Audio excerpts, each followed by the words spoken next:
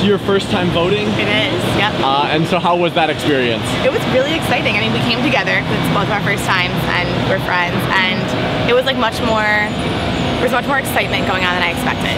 It's emotional. I mean, it's cool to be a part of a country founded on democracy and to be able to take part and have your voice heard. You actually have the right to do this. It's pretty cool. That was my first time doing it, so like I felt really like emboldened. Like I had never voted before, so I feel like I actually did something with my life today. But yeah.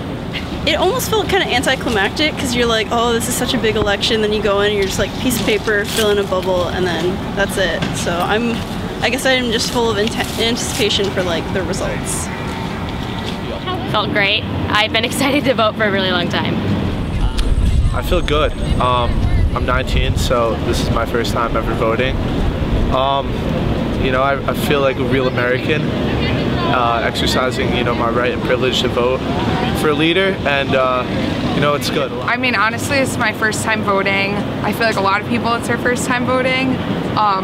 And I just wanted to elect a president who I know is going to be reliable and not cause some sort of scene, as you know, the debates have been really crazy.